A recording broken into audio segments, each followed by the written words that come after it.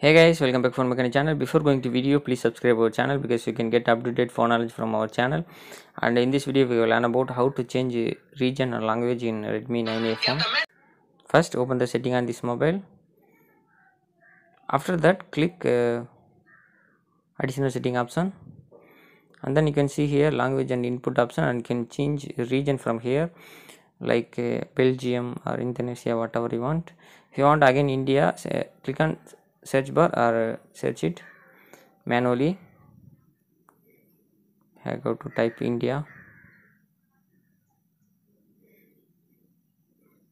Here change your region successfully to India, and then if you want to change language, click language and input option, and then click languages, and then select your own region language. My own region language is Tamil because I choose it. Here